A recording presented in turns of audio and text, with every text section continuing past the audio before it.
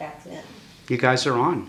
We are. We are. Yeah. Well, Bob Thalman and Bob Turnbull, thank you so much for coming. This is our Pleasure. second oral history filming. And what we're looking at our members who joined back in the 60s.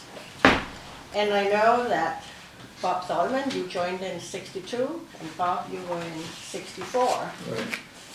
So what we're curious about, oral history is what we remember. Sometimes we don't remember or we remember wrong, and it all doesn't matter.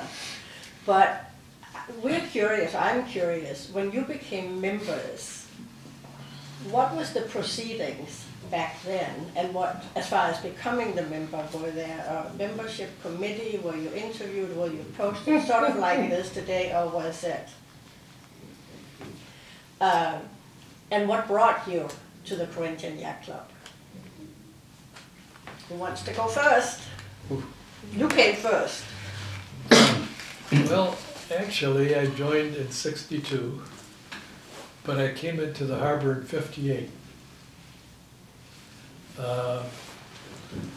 I had bought a Fleur Blue. That was a 27-foot English designed, Taiwan built boat, and we had a class in the bay. And I had become interested in racing because I had a neighbor, Ted McCarthy, who had a Rhodes 33 next door, and I crewed for him. And I decided that that was my sport. I had a friend, I was in the Naval Reserve. I'm a World War II vet and a Korean vet, and I decided to join the reserves to get promoted to a rank that would not get called back in for all these wars that we were having every 6 years. And so this will explain other things that I'm going to tell you about, but I brought my boat in, and I was on D13, which was the end of the line at that point. There was no outboard finger, it was just the dolphin there. And so I was a target for all the drunks that were leaving Sam's dock under sail. I had a guy in the Columbia 50 sail out, and he was between my starboard quarter and the dolphin, and I commented that I didn't think he was going to fit through there. So anyway, I was there for 4 years. Remember Frank Brooks? Yeah, sure. Oh, he was in charge of the harbor, and he came up to me one day and he said, "Bob, if you don't join the club, we're going to throw you out of here." So I joined the club. That was my interview of the membership committee. And that was it? That was it. That was it. I just came up there, signed up, and gave him some money. Do you remember how much money? No, I could go back to my checkbook. But it wasn't a huge sum. Nothing, no money were huge in those days. No. Sure. And we'll get to that. So anyway, I joined my friend Bob Christensen from next door.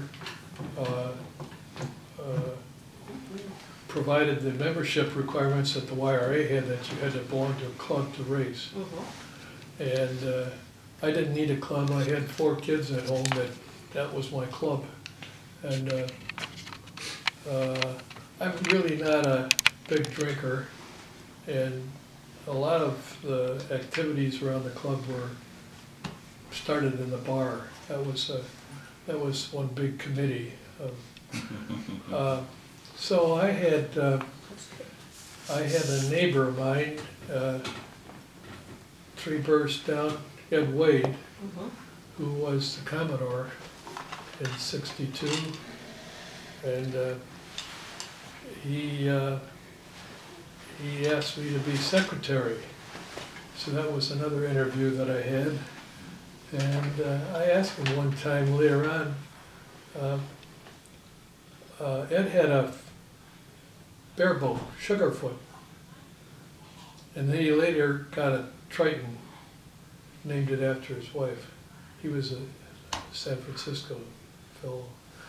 And I asked him one day why he asked me to be secretary, and he said, because you kept your boat up so well.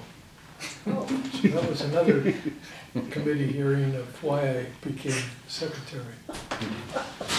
So 1963, I was secretary. I'd do anything for Ed. He was just a swell guy. He was branch manager of NCR. How many years were you secretary? I was secretary for 4 years. And then in, see, 2, 3, 4, 5, 6, and then in 7, I went on, they asked me to become a member of the board, because I've been going to board meetings so long that I was aware of the flow of the club business, and The same is happening. The same is happening today. Sure, I had so I had 4 years of background music. Yep. Yep. And so I was a member of the board for 2 years, and then there was some commotion because that would have been around your time about what happened to the rear commodore, and I was going to look into it as to why I didn't come in as rear commodore, because I was primarily interested in racing, and instead they made me a vice commodore right off, and so I was in charge of the ballroom and the dining room and all that stuff when it was much different than it was today. And I learned one thing that it taught me, and that is I'd probably never get into the food business. I was going to say that was not exactly where you were. You were on the racing end of the sailing, not really in food. And my business was in IBM. So anyway, with that background. But there's some commonality there with Ed Wade. I know people that worked for him at NCR, and he had a reputation as a salesman extraordinaire. He was branch manager, and he has a wonderful wife and a daughter, 2 daughters, both adopted. And one of them was the one that was murdered in that episode up in Victoria. She was living aboard the boat, and somebody came and killed her. So that was pretty tough on them. But Ed was a wonderful fellow to be secretary for. Yeah. Yes. You were saying that you sort of got thrown into the social side of things, with your interest really being more on racing. But you said in those days it was considerably different. How would you characterize then and now in terms from the social standpoint and the club from that aspect? Things were managed more informally than they are today.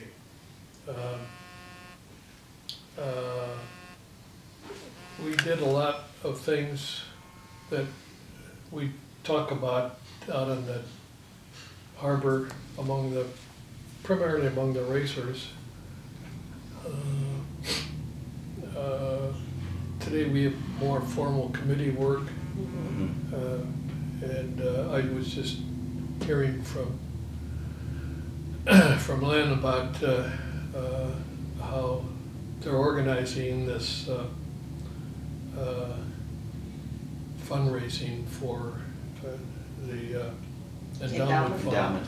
Yeah, and it's the first time I've had, for instance, any communication with regard to the endowment fund.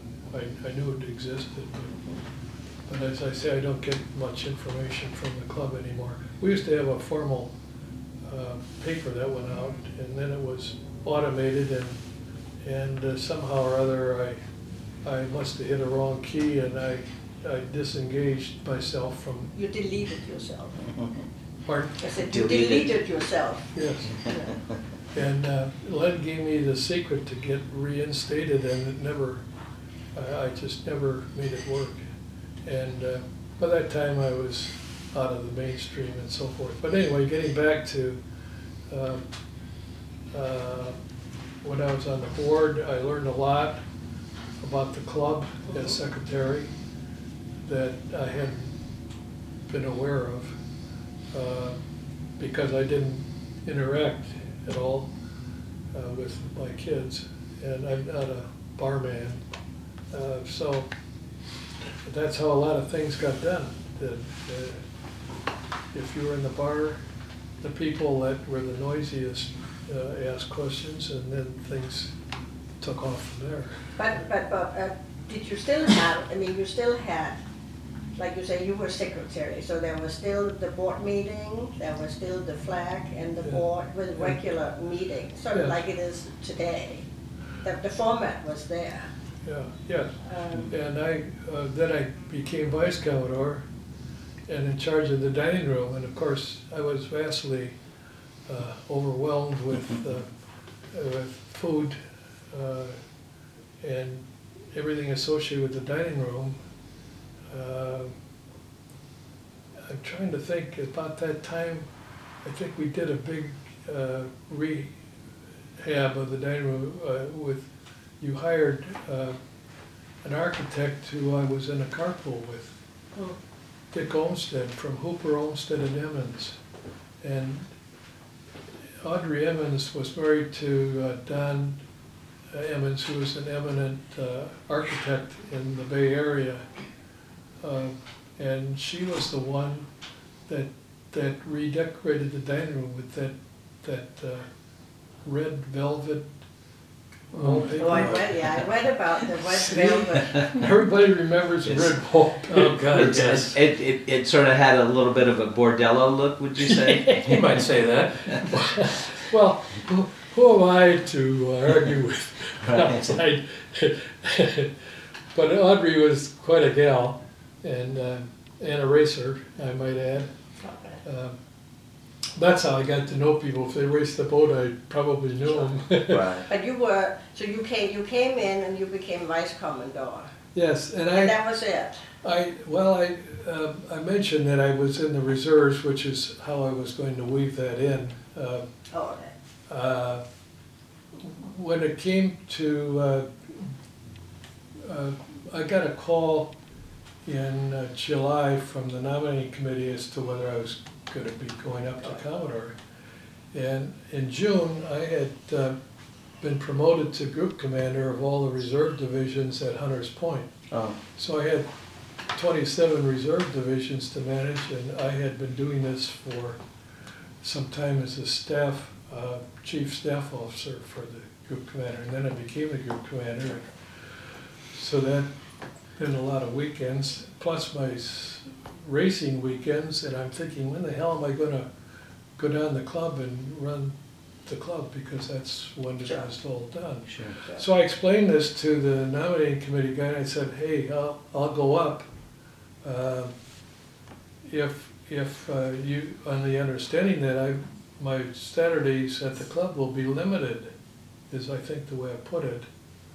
And I never heard from him again. Okay. So I realized I was not going to be Commodore, which didn't break my heart. Okay, But, that was my next question. Some people, my close friends, asked me how come I was passed over, and I never considered that. I just figured that they wanted me to be there on the weekends, and I was not available between Hunters Point and racing. They thought you hadn't, to put it in modern times, you hadn't passed the FBI investigation. Well, I really never looked at it that way, because I really didn't give a damn whether I was Commodore or not, frankly. It wasn't my main interest in the club. Right. You know, going back to food service for a moment, with the dining room, Did we hire our own chef at the time, or did we outsource? What was the situation? That was one of my star moments, trying to keep the dining room going with the staff. And because I didn't know the community, when you know the community, first of all, you don't explore things that are ridiculous because you don't know they're ridiculous. And so it was a learning curve. And so it felt like I was kind of thrown into it. Mm-hmm.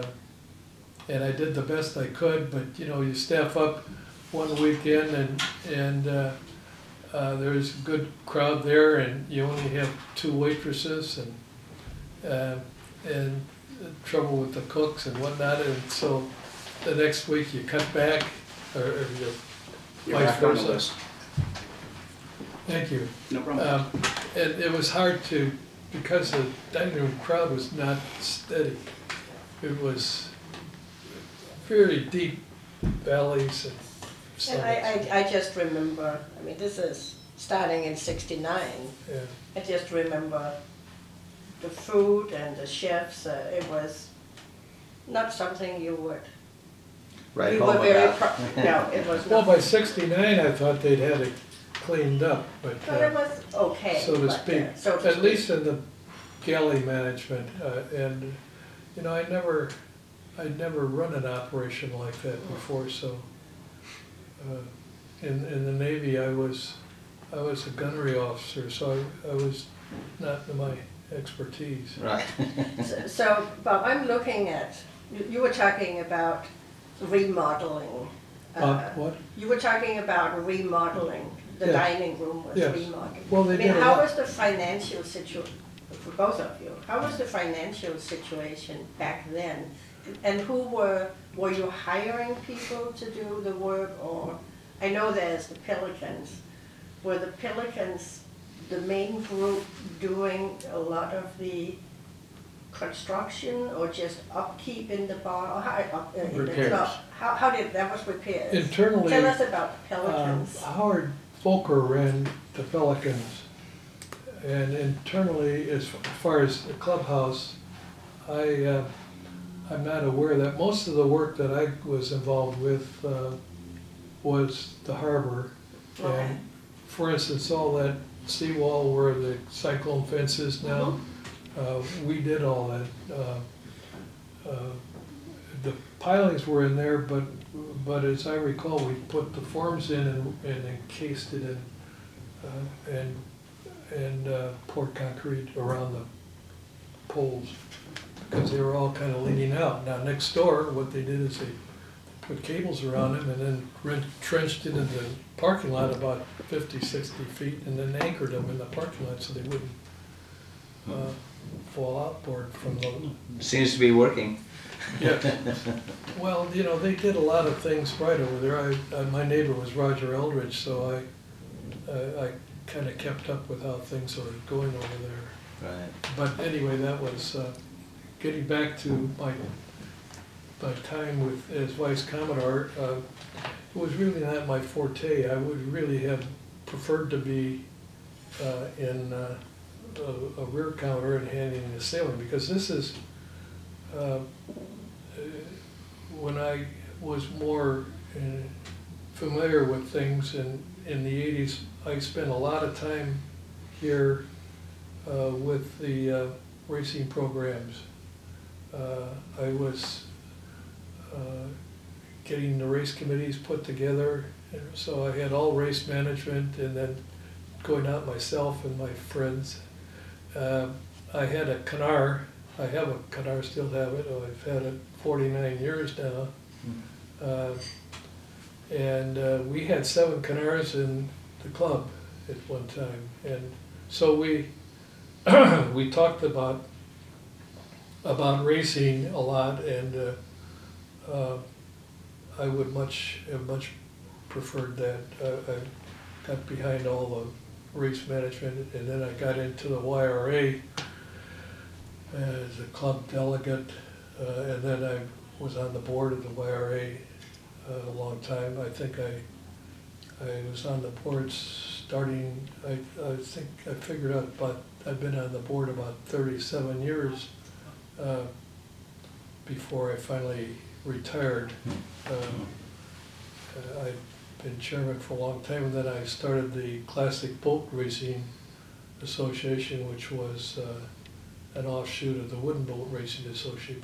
Anyway, so that was where my main interests were, and I had no business running the bar and the dining room.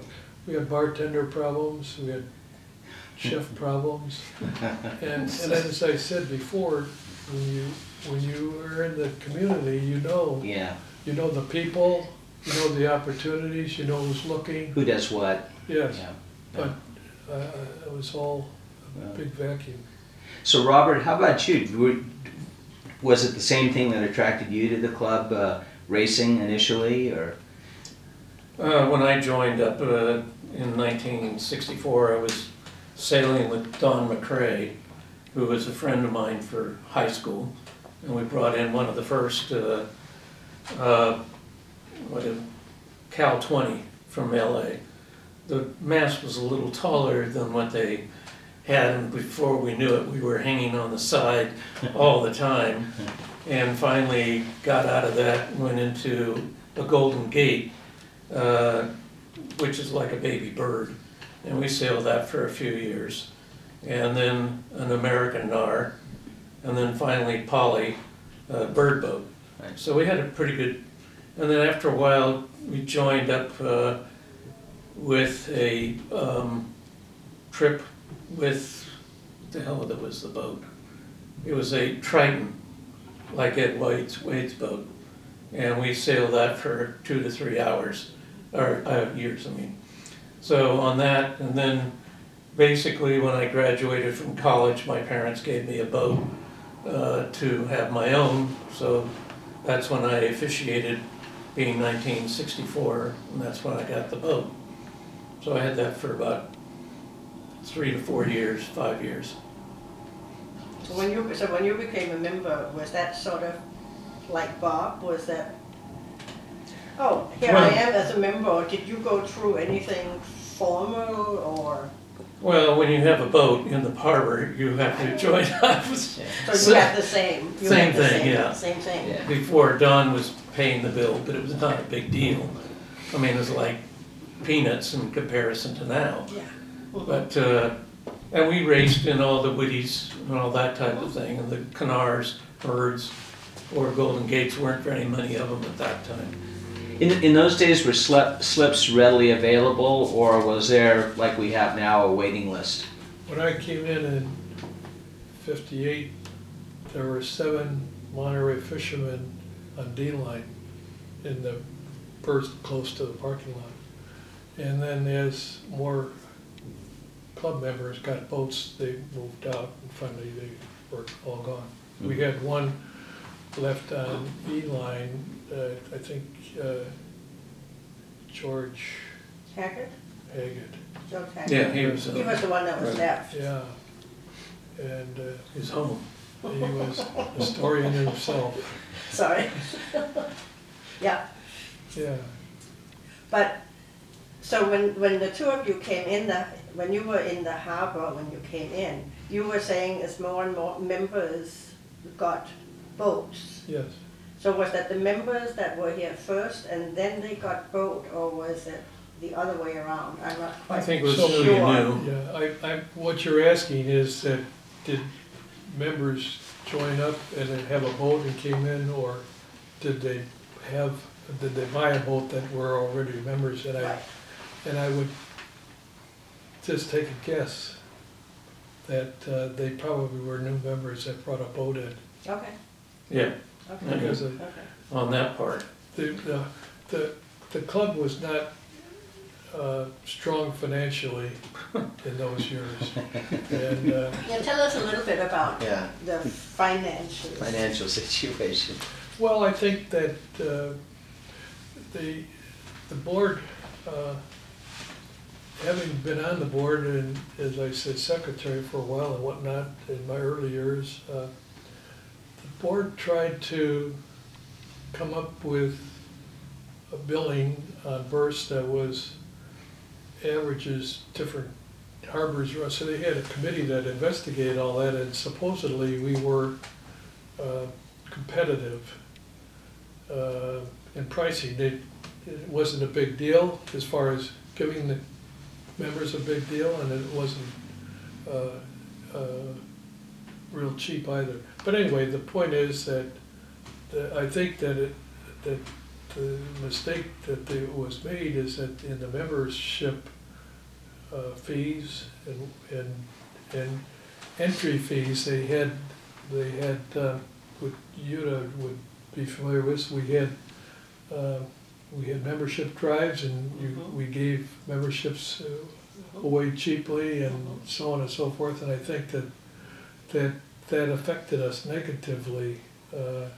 Instead of charging 30 grand like the Peninsula Tennis Club does to join, Right. they were coming in at dirt cheap prices. Was there ever any instance when they had to perform deferred maintenance and they didn't have the money that they assessed? Were members ever assessed? I think there were a couple of assessments, if I recall correctly, but You not much remember this to more really than- talk about.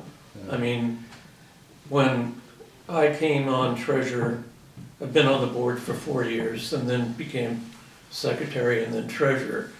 And at that time, which I think was in the mid-80s, the club was in debt to Southern Wine and Spirits at a clip of around $30,000. Wow.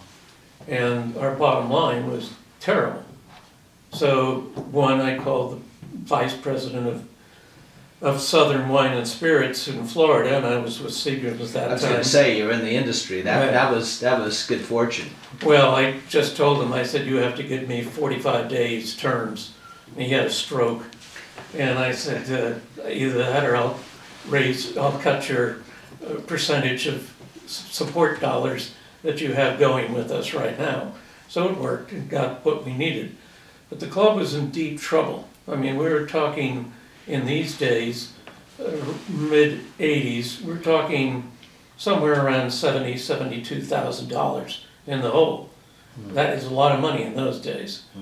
So we corrected everything because frankly, the dining room was, and I'm not kidding you, the dining room was going out upstairs, I'm sorry, ballroom, upstairs, went out for about $80 a night, plus $40 to clean up.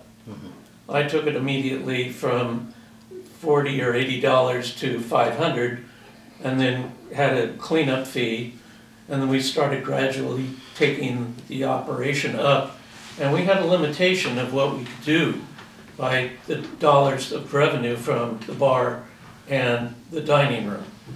So by the time we got through, in 4 years, we'd gone from $80 to $5,000 for initiation, being able to use the room, plus the, food and everything else that went with it.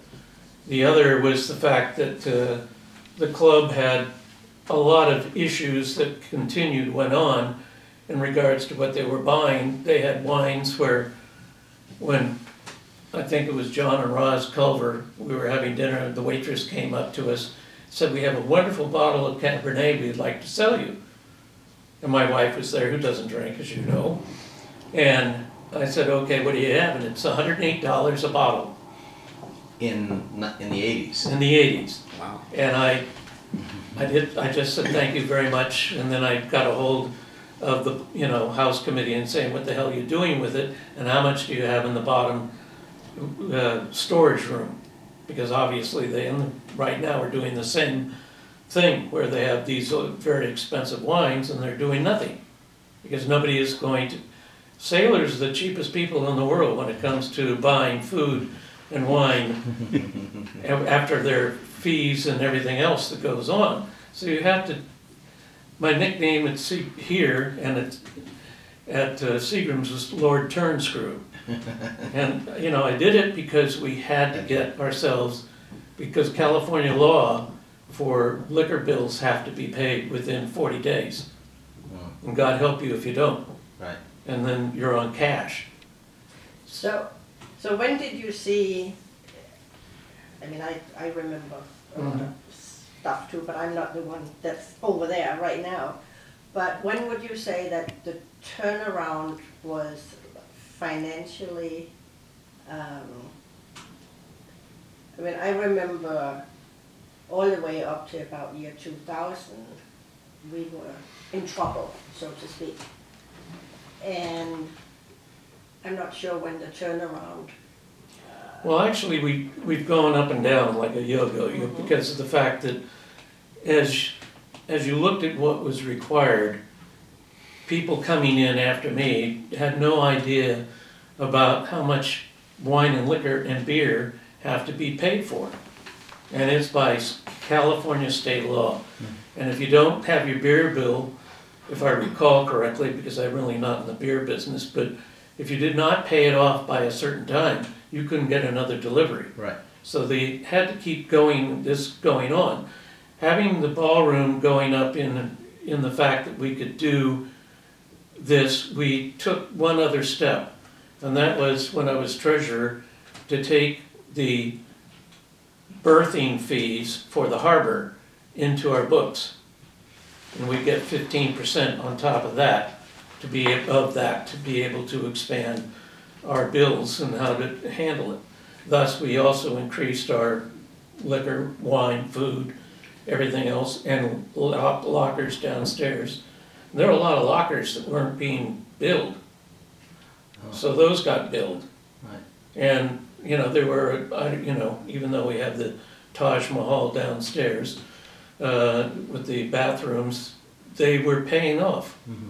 It was every way we could find income coming in.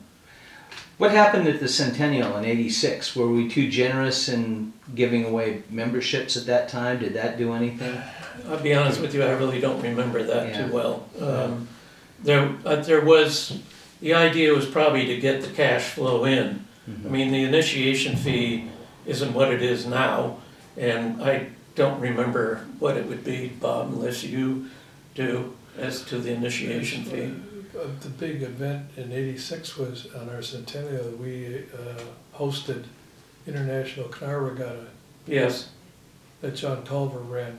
Hmm. He was the chairman of everything. to say the least. And so my role was more on the racing side as far as race management and participation. We had about 28 canars in the harbor here that were tied up on A line. Everybody moved out to make room. So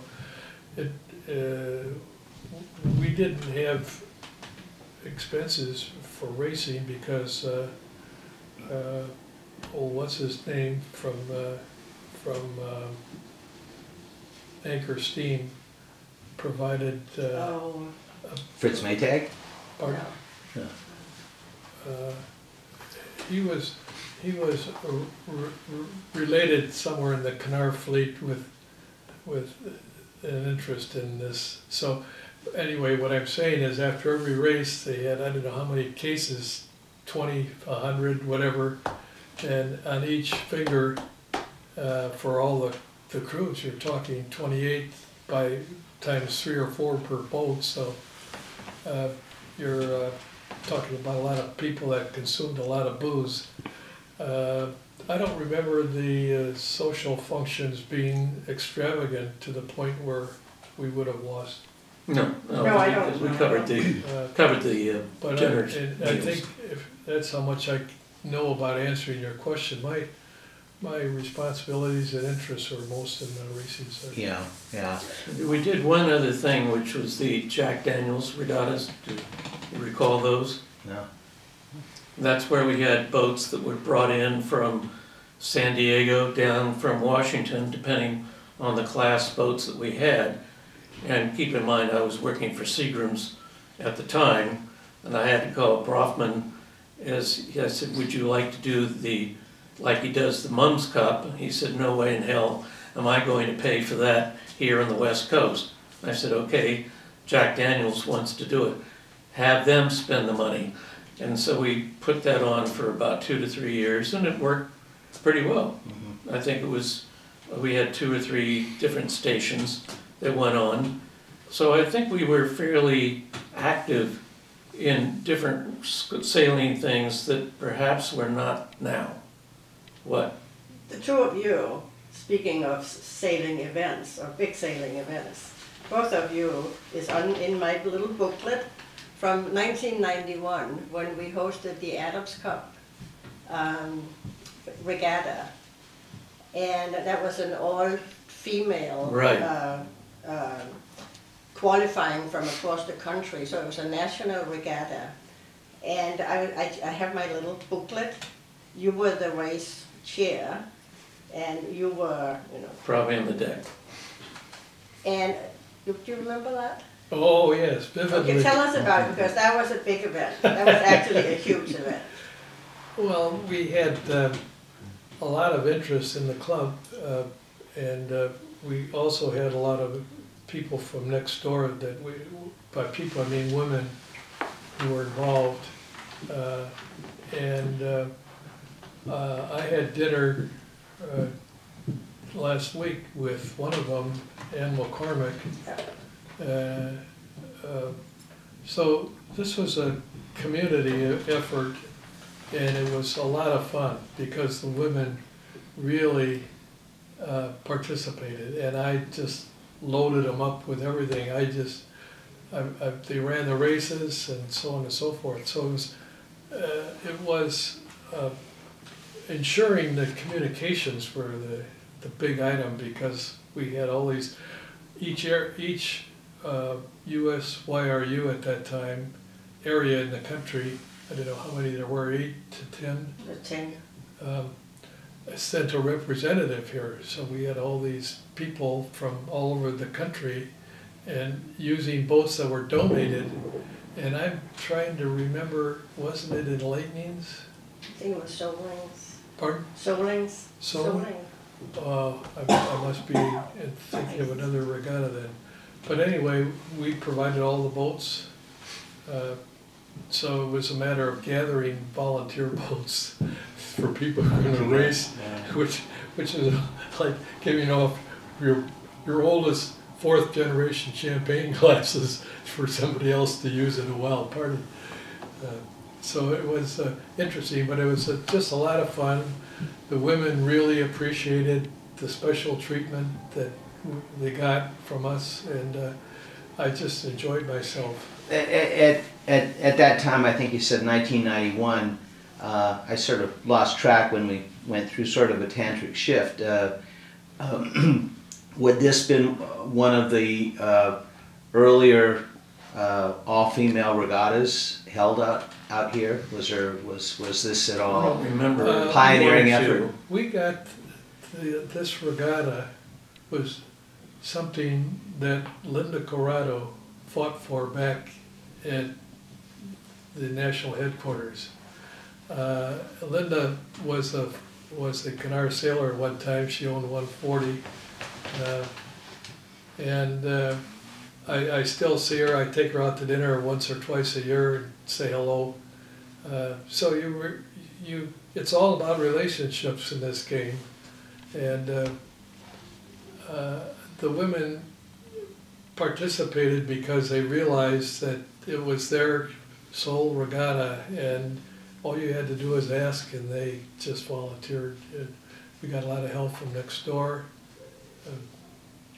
I think we got a lot of help from everybody in the club. It's amazing to see how the club, males and females, pull together to make this a successful event. Sure. I mean, I remember the press was here, the cameras were rolling. I mean, this was a big thing. And we all did it. There was John no Culver was kitchen. heavily involved in Rosalind, of course, and they had a canard, so I know them and still am very close to them. But the point is that it was well attended by the club. The club was very supportive. We had a final dinner for them, and the interesting thing of the regatta is that the practice was to have a judging boat with judges from all over the country. So they were there to officiate. They called everything. They in effect ran a number of races and things like that. And we sailed over in the Circle area, Southampton, and I had a number of nice race committee boats to work off of. And I'm not sure what my role was on the water, but I remember that I sat down with a whole group of people here and organizing. It was a lot of fun. Because of the relationships, it was more like a party than a regatta. At that time, did we have many female members of the club that came in not necessarily being married or having a spouse? I'm trying to get a sense of when there was a time when that just didn't happen, and then certainly in the 60s. Right.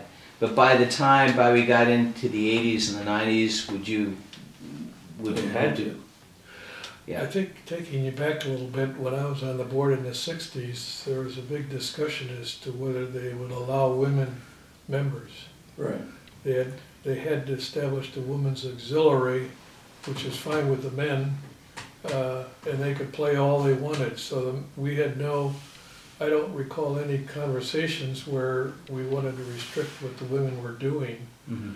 But, and I'm not sure when women were allowed into membership. In the mid-70s. Mid-70s. Well, the federal laws came into saying that women had the right to join a club. Right. Yeah. And this was true on the East Coast as well as it was on the West Coast.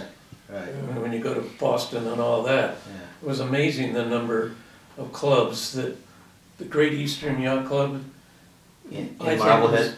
at Marblehead, I think it was used in the Around the World in 80 Days when they did the wingback chairs and all the rest of the monkey business. One other thing that we did do was this Coronado 25 that I had, we put on a national race, and we had about 25 boats here in the bay, and I sent them out on a Friday as a test race so they could get a little feel for the bay. And I said, you will come back afterwards and tell us what you wanted. And it was a fairly decent win, close to the 25, somewhere in there. And they came back, and one guy stood up and said, you don't need a good boat, you don't need a good crew, what you need is a priest. And it was one of those fun things. And I think that's what Corinthian needs to get back to, is getting back to races where people really enjoy what they have. And the class keeps changing. Right. I was going to ask you that. I got in a number of years ago with someone we both know, a big racer, and a rather heated discussion about how this club has no interest in being a racing club. It's lost all of that, and I'm not being a racer or a sailor. Still, knowing a lot of people that do, I think the people seem to enjoy it. But I mean, what's your perspective of where the Corinthian is right now from a racing standpoint? I'll let you answer first because I know what I'm going to say. Well, I think that, like most things in the club, everything depends on communication. And the officers you have in the club that are responsible for racing have got to speak up. And you have to have people that realize our shortfalls and what they're going to do about it, like any manager would do of a large organization. I say that because when I was younger and was more involved with the people, as I mentioned before, in the dining room, you had to know the community and what the general feeling was of the community, so you're not figuring that you have to row this race by yourself, that you're going to have a lot of help. Mm-hmm. And everything is a function of participation by everybody. Mm-hmm. And so my main activity in racing was in the early 80s to 1995, somewhere around there. And you have people around here that were heavy participants, like Jim Snow comes to my mind. If I needed a guy out there to set marks and pick them up, Jim Snow would be there. And so I had a program going within the club, but I also was on the board of the YRA and determined that what we needed was a lot of race management education. So I set up a program, and we had experts in various aspects of race management. And I remember on our first seminar, we had over 200 people that attended at the clubs, because the sophistication of race management people in the clubs was very thin. I don't know. That was in the clubs. Yes. I mean, clubs In the around clubs. the bay, yeah. And the YRA's function is to support racing in the bay, so I felt at home, and I knew the community, and I had all kinds of friends that were experts in race management, all the way down to Howard, what's his name? Howard and Edna. Howard Folker? Yeah, he, Folker? no, No? she was chairman of, or the secretary for the Small Boat Racing Association, so she was a big supporter, and her husband was a big supporter. So I had experts from all the clubs, about 8 of them at this.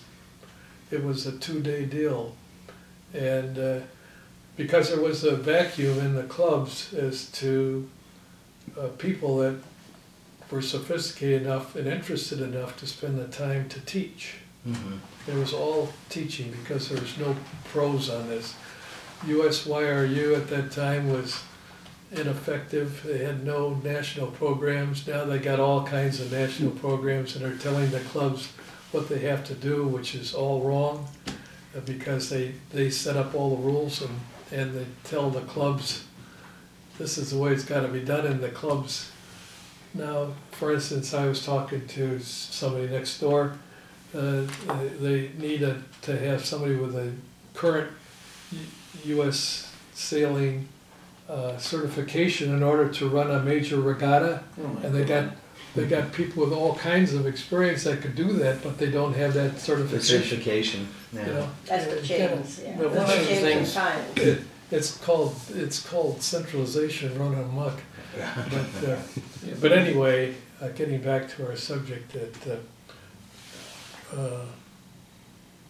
I set up a couple programs here to get it going, and we had a formal way of handling this. At that time, the Apple IIe came into existence in 1983, and I remember going to the first classes up in Novato at Marin JC. Anyway, Sylvia and I went to the classes, and we learned how to run this beast, because it was really unknown, and you really had no feeling of the real potential. So, But you, I think, probably could really appreciate it coming from the world of the IBM Selectric, which was sort of your precursor to... what I was going to do is tell you how I used it, which in race management, and that is that we had a criteria on how to become a good race manager, and so we put that into a formal form and distribute it to all the clubs and say, we got this program, certified race officer, and you do all these things, we call them activities, and as you do them, you send them into my house, and my wife, Sylvia, entered them all into the computer, and when you got all 10 or whatever, You're certified. You were certified, and you got a badge and a certificate. A certificate. That I signed.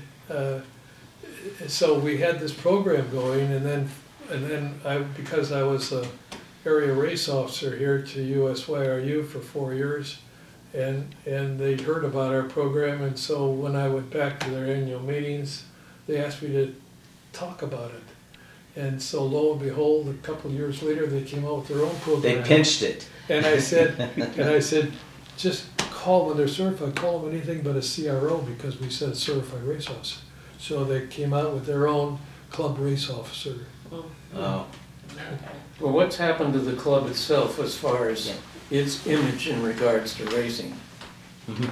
I remember one time where the race chairman he was supposed to be on the boat, but he wasn't. He was turned over to another person like an hour and a half before the boat was leaving. So they went out there, this is about 2010, and went out to start the race. I'm sorry, later, back up from that. Maybe 10 years ago, whatever the hell it is at this point. But the point is that... Was this on the committee boat? Yep. Mm-hmm. And we were doing class racing, and all of the orders, all the information, how to start the boats. The poor guy who was suddenly on deck had no clue what the hell was coming off, and it really knocked our reputation. Mm-hmm. I don't think we have much of a reputation anymore. Am I right or wrong, Bob? When you think about depends our... upon what decade you're talking about. Well, I'm talking now. Now. You know, well, Now. now we're thin, and we have no formal program of teaching people, which I think is the way it performs several functions. One is you got the members to know each other that have a common interest, and so we get them involved and we teach them. If you teach them as to what's expected, instead of grading them without telling them what to do. It's how you run things, and I'm not involved in that anymore. Would you say the distinction is there's a big difference between running a race and hosting a race? Well, there are two things really before, when you're looking at the class boats that are out there, they're shrinking. The wooden boats are shrinking down because of maintenance. The glass boats like the NARS, that kind of thing. But the other aspect is, let's say you now live in Tiburon for the sake of argument, so you're probably looking at a $1.5 million house. You're taking Junior off to grammar school, that's $32,000 for that. You start taking the next one, and that's still $32,000. So you begin to look at what is going on with the club.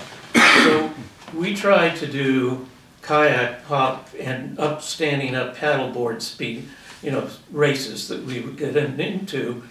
And the problem is that they could come out, do it, enjoy it, and it's not expensive. They could also join the club with a special, regatta type of membership that we can bring them in on, so that we can do these regattas. We did fairly well. I think we did about 32, 34 boats or kayaks, that type of stuff that were going out. And it got lost in the race committee as I dropped back because I was in the middle of a major acquisition in my wine business. I couldn't do it anymore. I just watched this whole thing go away. We didn't follow up. And we have people who love to pretend they know what the hell's going on, when in reality they don't.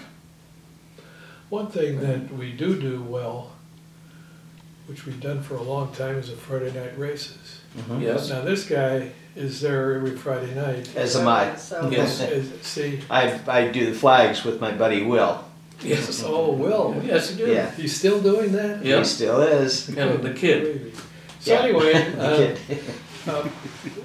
it's a popular program, but the last time I helped on the race deck was, I'd estimated about 2/3 of the boat were from next door. Yes.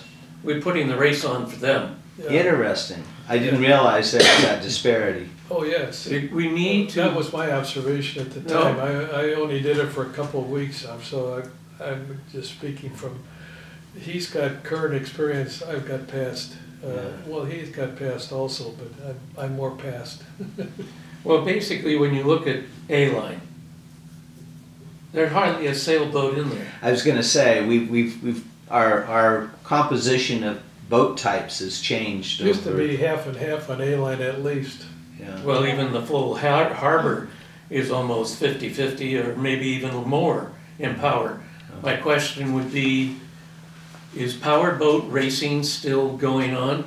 Yeah. Predicted log or any of that stuff? No, Yeah, that- No? no. that Not out used to here, be- at least. Not They used to here. have their own organization and. Yeah, we did some. Yeah. We did some running for them, Yeah. but they got the damn computer that helps them navigate this day and age, but No, are we well- interested in it or what? As you well know, I've sat on some Friday night races where the boats are going faster backwards than forwards, and I'd love to get the megaphone out and say, ladies and gentlemen, start your engines, and have a powerboat sailboat race. But because you have experienced this, where we did have a robust program, Mhm. how, in your estimation, can we get this happening again? You need to create a certain committee, or is that something that a committee should take on? And I also realize it's somewhat a function of who's on the flag as well, I would imagine. I think that everything stems from communication in large organizations. The The people problem- don't know unless you say something.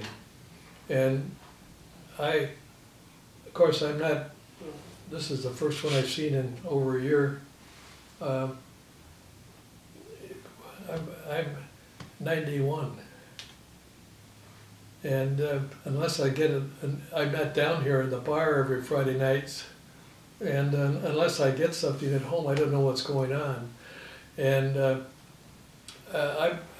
when I was younger and out of the game, so to speak, although I still raced my boat up until a year or two ago, I never was asked to help, even though I had all this.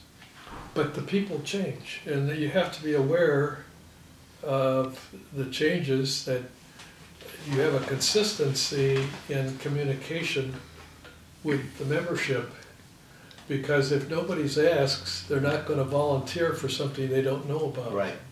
And it's all about volunteering. I think you're hitting on a very good point. Mhm. It is that between, us existing members, newer members coming in, yes, there has to be more communication. There also has to be more communication as to who do we have as senior members. Assets, what are your assets? And to ask, run? yeah, Yeah. and ask our senior members to be involved versus always thinking about, oh, we gotta get the new members involved. Well, you do. But you have to, the experience is there, so at least they can guide. No, but And you have to have somebody to ask, That's true. and if they're not asked, and if you tell them, we need your help, and they say, oh, geez, I really don't know anything about racing, they said, we'll teach you. And that's why I ran classes here, but I'm talking about the 80s. When I was heavy in this, so it's a different era. I think we had a different audience at that time, and I knew the people. Now, I can't offer any help. Well, why this is important is our committee, the History and Artifacts Committee, that's one of the reasons why we're having these conversations, because there's a legacy to this club. But if there's a domino falls out of place, you could easily lose sight of what that legacy is. So one of the things we want to capture, through these conversations, is what is that legacy, and making people aware of something they didn't otherwise know. And that's how you're going to sustain that through the generations. And I think, there was sort of a quiet period there where we didn't have that. And now capturing this, obviously we want to hear what it used to be like, but it's also important as we piece these different conversations together, we'll see the evolution. And we don't want somewhere along the line to sort of hit a wall in that evolution because we weren't aware of the past and just how rich a story that we have. You have to take your story to the board of directors, because you hit a lot of key points of what is not being done. Mm-hmm. Yes, Yeah. and there's a lot not being done. Well, and I think that when we complete this, that's probably something our committee will want to do. Well, I'll give I, this to for, Bob. I don't, for instance, you ask about racing, and I don't ever remember seeing anything about Thank you. a call for help, call for training, none of this. It's just, and it, without pinning fault on anybody, Sure. perhaps that's just an illustration of the lack of demand. Yeah, and the whole idea is not to place blame, to play the blame game or anything, but just to heighten awareness. Sure. And there's a lot of people that engaged in racing that started knowing nothing. But we also have, I think, a wealth of pretty knowledgeable people around here. That Some are more controlling than, you have that's to. your problem. Yeah. I mean, when you can't get combination of how to put on a regatta and all this is monkey business that has been going on, not, you know what I'm talking about. No, I don't. When you get two people who are in charge of the race committee and things are put on the way they want to put it on, and yet they disappear. That's current stuff, and I'm not aware of current stuff. Well, we might as well hit the facts of the current. Pardon? You just enjoy it. No, It's this little thing that's not so little called ego on the part of some Yes. people. Yes. And Well, I and think everything that's that's a going function through of, is like the that's the Vatican. function You have of to lighting a manage it. firecracker under your rear Commodore. Oh, He's yeah. the one that's supposed to drive all This this is more stuff. time than you guys were thinking. Well, Well, related to that, I mean, your question, we've now passed an hour of, believe it or not, of sitting here having this conversation. And we have to edit this down so that we can handle it.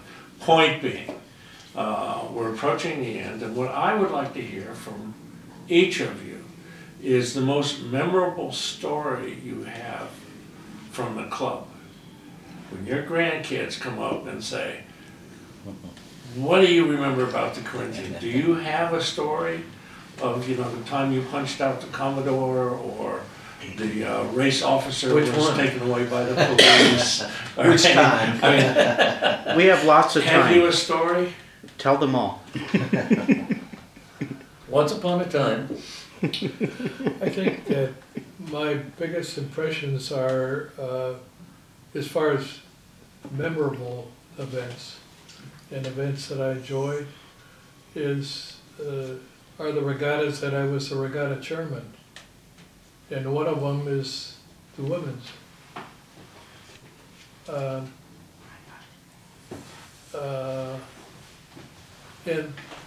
And that was a memorable event for several reasons. One is we had a packed dining room up there, including judges from all around the country. And the other one was that I was sitting next to a table where somebody started smoking and somebody objected. And Peter Hogg and I we broke up a potential fight out in, so, over smoking. So, these are things that stick in my mind. And that was, I don't know when that women's regatta was, but I remember the, 1991. That's the end. oh my goodness, and that's the first and last? As far as Oh. a big regatta like that, yeah, Yeah. that was the. this and is the then- one that Linda Corrado put Well, together. you look Why at do this we- afterwards. Now, look at this incidentally, afterwards. a point on that. Linda Corrado had to sell that program to the USYRU board and fought for it, and that's how we got it. We didn't get it because they thought we were a key. But anyway, that to answer your question, what's the most memorable? I've got so damn many memories, Len, of this club.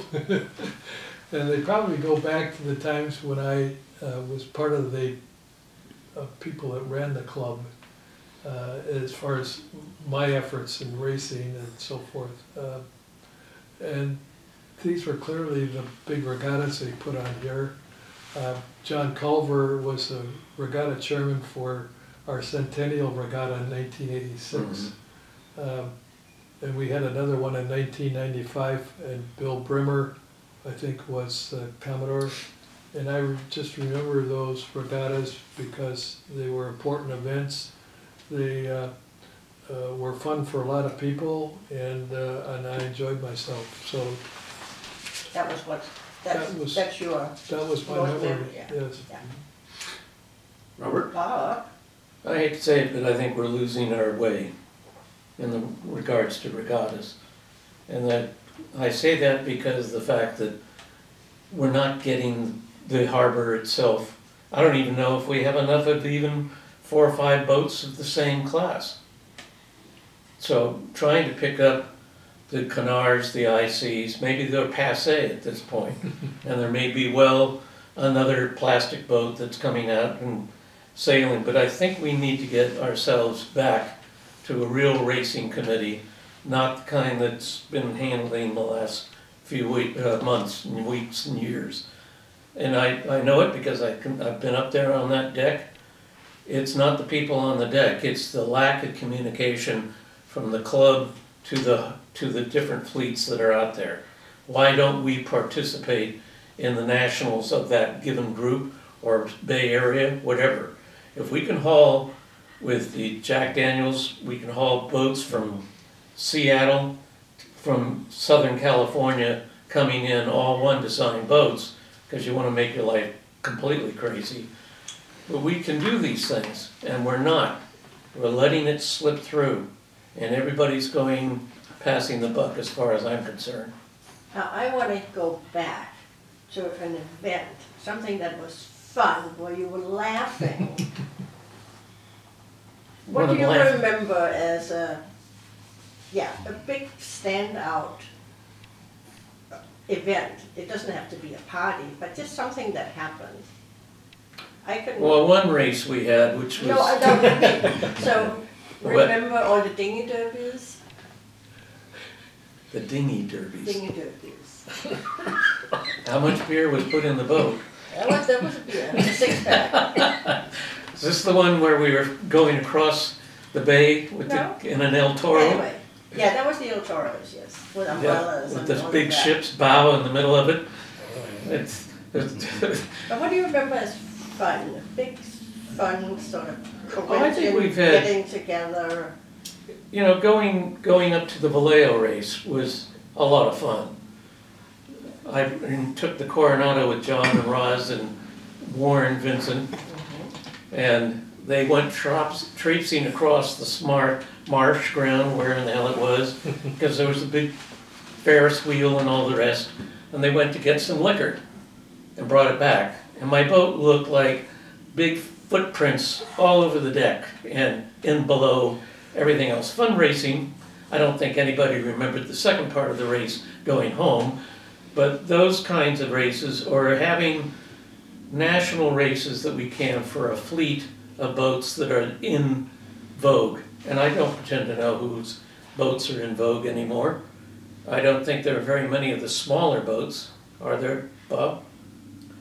No, the SBRA disappeared with Edna, and I don't know of any SBRA boats on the bay. You know, these are boats in the 15, 17 foot range. Well, what about the folk boats? I've enjoyed just the fact that we've got some international competition and all of that. Do you view that even there, that we're not doing that as well as We are not. We should have. We did it with NARS. I think, I don't know how well the NAR fleet is doing at this point. Obviously, the wooden boats are probably pretty well gone, aren't they? At I've this got one in point. the harbor. You can, I know, For but I sale, mean, one for sale. yeah, but it's up for Just sale. your But I mean, chance. Yeah. are NARS still being made? oh yes. Oh, You yeah. know, they brought in. But here. that's another factor that I'm sure everybody's aware of, and that is that to where you could pick up a Canar for $5,000 back when. Now they're 110, Yeah, Right. well, made in Germany, Right. and they aren't even made in Denmark anymore. Mine was made in Oslo. It was That the was real the big deal. one. And then they sold part of their rights to a builder, Borison, in Copenhagen, near Copenhagen. It's 2 islands away. And I think that there's a general knowledge of those among the racers that the racing is becoming much more expensive than it was. The availability of new classes. When I got into the YRA back in 1970, we were starting a new class about every year or two, and you had to join the what do they call it? The with all the range of different boats in it. There was a big organization in there. What do they call it? Well, there were the One Design, and then the other one was PHR.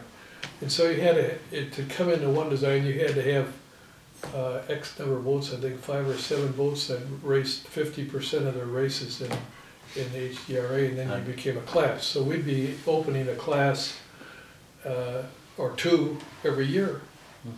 And that was a function of all these new fleets that are coming up from Southern California, builders, and I'm trying to remember that famous building grounds down there. But anyway, the point is that the volume and the acceleration or speed of the introductions is dropped dramatically. And now Bob's talking about boats that he's familiar with, I'm familiar with, like the folk boats. You mentioned the idea. That's all passé now. Right. It's the That's J old. this. Right. Yeah, the Now J's are it's- coming out like automobiles with new classes, and they're fast, and that's what the kids like, and they're willing to spend the money, and because they're built in big productions, they can hold the price down. Well, You gotta have volume to Only have price. 150,000. yeah, as was the America's Cup here. They weren't boats; those were airplanes. Yeah. Yeah. So anyway, you can't stop progress. Right. And the boats that used to come in great quantities were the 19 to 25 footers, which is 27 foot, and then 30, and then 32. Probably my phone and I don't care. So, Is that the closing bell? Yeah, actually, gentlemen, I'm sorry, we're coming up on 4 o'clock, it's an hour and a half, so we're going to have to close this down. Okay, there's one You've got- thing You've got more in history regards- than you ever wanted. What are we doing for the power boats in regards to racing? We used to do it, predicted log, et cetera, like that. Is there any interest in that? well, you know, we have a new Commodore coming in, who has been a racer, Okay, and I think it's someone we should have that conversation. You know, whether they say it or not, every Commodore that comes in wants to leave with their imprint, their imprimatur, you know, their handprint on what they did. right. And maybe this is not a bad topic to start with, just as a thought. My suggestion there, relative to that conversation, is to ensure that he communicates needs and desires and objectives to the memberships, because let's face it, our club is not the premier racing club on the bay. And why is it that Richmond and St. Francis have these big programs and we don't? You got to have a potential there, but you got to communicate with them in order to see if you have one or can develop one. Throughout this conversation today, the operative word has been communication. I think that's become very clear, and Sure. as one who used to write the crier, and if it's done properly, you get this out, and it's not just a bulletin board of things. Yeah, what I look at the crier, it tells me when they're going to have parties, and Yeah. So we probably have people, if they knew about it, they would respond. And we're getting younger people in this club as well. And that's the other thing, that, you know, that's not always popular in certain clubs, but at the end of the day, that's part of your legacy. You know, we're all getting older, you know. yeah, and it's Better also than the a function alternative. knowing your community, as I mentioned about the dining room and the Exactly. cooks and whatnot, that I don't know what the potential is out there as far as racers or people. I started racing on a boat next door. So you gotta develop an interest and then grow the interest. Well, and in some instances, there may be people here where as a kid they sailed with their family, and then they got busy raising a family, didn't have a boat, or whatever reason, and so it sort of went on hold. And so, you know, again, you don't know if you don't ask, and actually today there were two C words, community and communication, that came across throughout. So. You need to look at the market that you're playing with. I mean, Tiburon, Mill Valley, $2–3 million homes at a crack, private schools, all the rest of it. We need to figure out either kayaks or stand-up surfboards or whatever in the hell it's going to engage. To engage. Right. And bring a different level who can involve themselves with it. Yeah. So Gentlemen, anyway. this is talking about the future, which is delightful, but I really thank you for talking about the past, which is what we're very much interested in. So I thank you for your time, gentlemen. Okay. And if you don't mind, as we're putting this together, if we have additional questions, can we come back and ask you about some things? I don't think we can we? Sure. I brought this Pelican sweater, and I mentioned to Lynn this afternoon that I can take this back home, and it was always my intention to give it to him after he found a place that wasn't annually rained on. Yeah, we're working on that. Yeah, we're working on that. And right now he's in the. I've never worn it. I can see it looks too new. It was on the bottom of my sweater. It was always my intention to give it to the club historian. But you know, he had enough trouble keeping his stuff dry, and I told him that I'd keep it until he needed it. But you're welcome to. Well, I think, well, If I might pass away tomorrow, and no. and now you have it. Where you wanna hang on to it? I could do that. I could Okay. put You, it in you're the- very in my good about it. closet. We are. Well, You bring these